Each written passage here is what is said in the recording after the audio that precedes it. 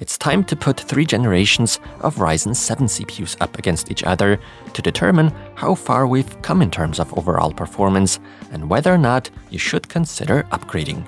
Today's battle is between the following 3 processors: 7700X versus 5800X versus 3800X.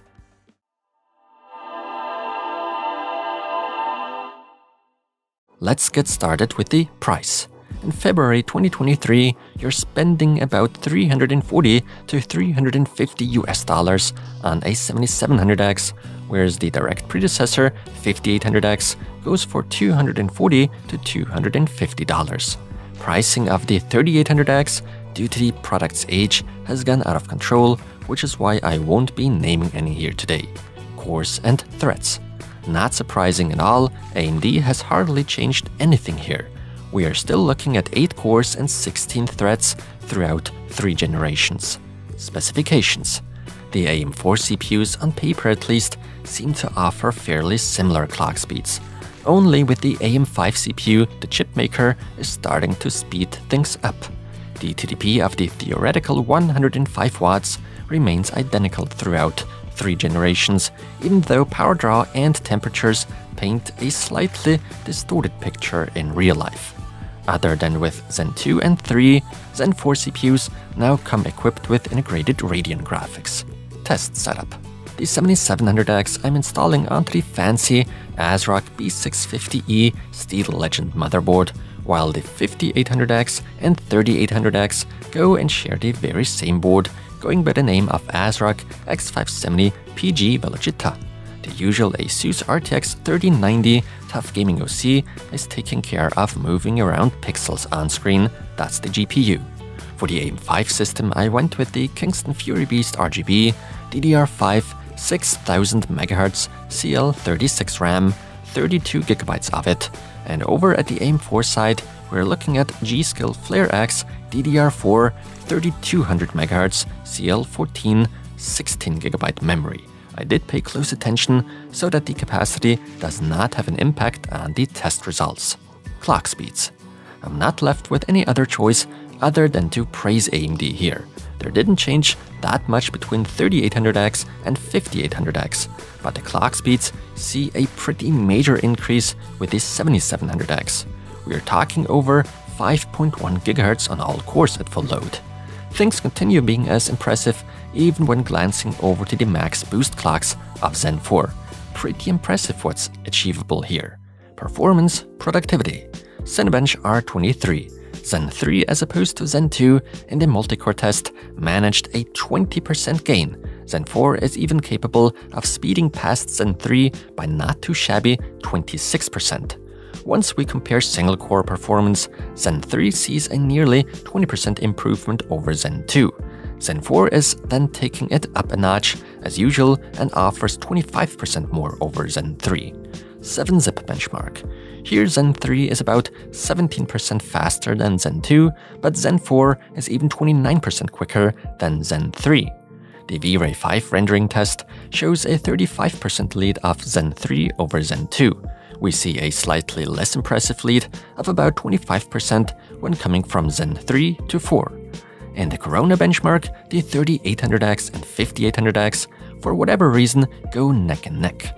Only once the 7700X enters the ring, we start seeing first major speed improvements of roughly 33%.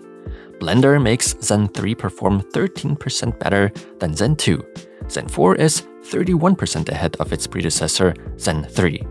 Now in the Handbrake video encoding test, Zen 3 is completing its task about 13% quicker than Zen 2. Zen 4 is doing its job 22% faster than even Zen 3.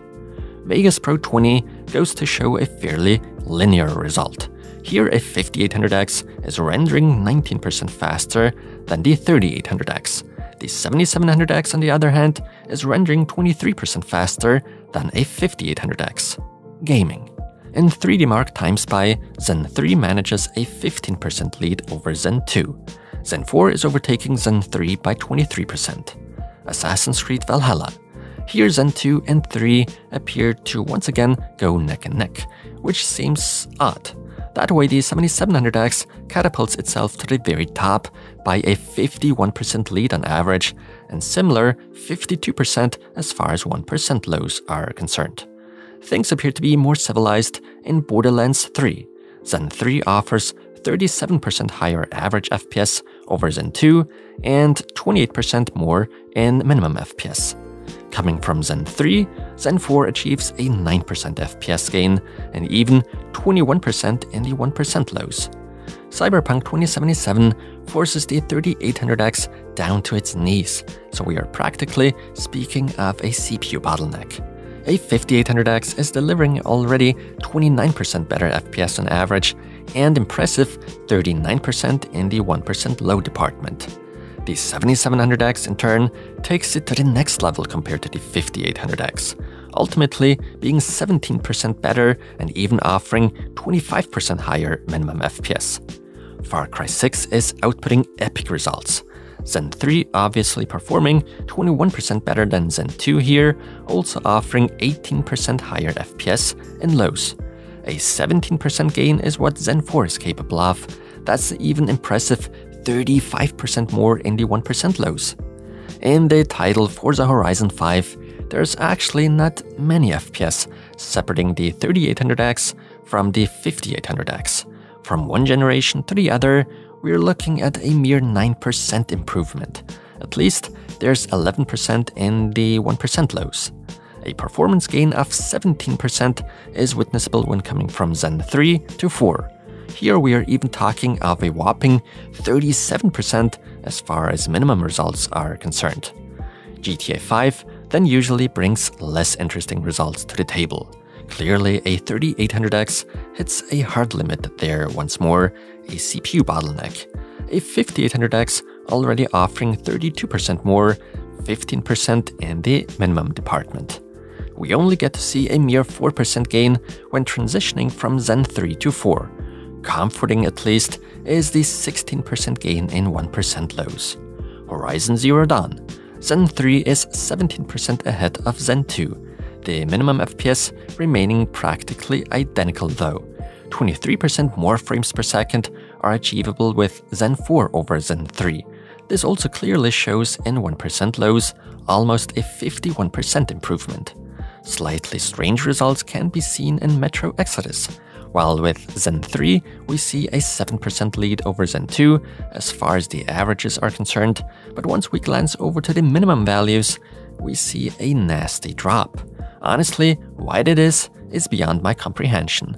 I've rerun tests more than a few times. Things go more smoothly with Zen 4, a 9% higher frame rate over Zen 3, and 47% smoother 1% lows. Moving on to Red Dead Redemption 2. Zen 3 capable of putting 13% more frames onto the screen as opposed to Zen 2, but seeing a decline in the minimum department once more, at least at full HD. Zen 4 being only 10% faster than Zen 3. To make up for it, there's a pretty respectable gain of 28% in the minimums. So let's get to the next game title, Rise of the Tomb Raider. It's clear the 3800X once again is the bottleneck. A 5800X is performing 27% better, 39% better when it comes to 1% lows.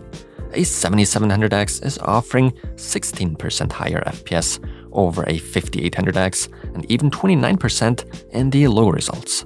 Having arrived at the final game for today, Shadow of the Tomb Raider, Zen 3 manages a lead over Zen 2 by a noteworthy 25% on average and 34% in terms of lows. 9% is what we are seeing coming from Zen 3 to 4.